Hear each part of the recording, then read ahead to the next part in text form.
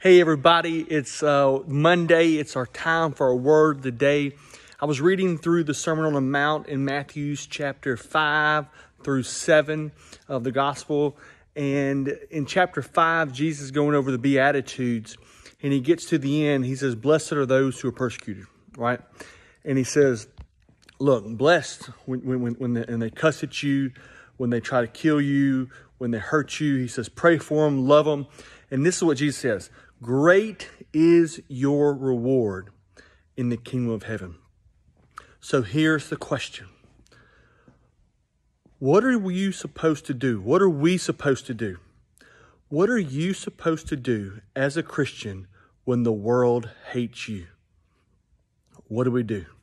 Do we stop living for Jesus? Do we quit proclaiming our faith? Do we stop loving? Do we stop caring? Do we stop forgiving? Do we develop bitterness and anger, apathy, or complacency? Do we begin to hide our faith? No.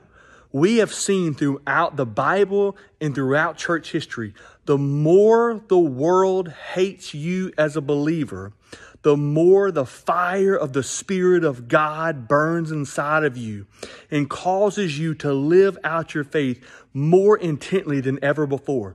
And what happens is, even in spite of that persecution, God is going to use your faith to light a spiritual fire around you, all for His glory.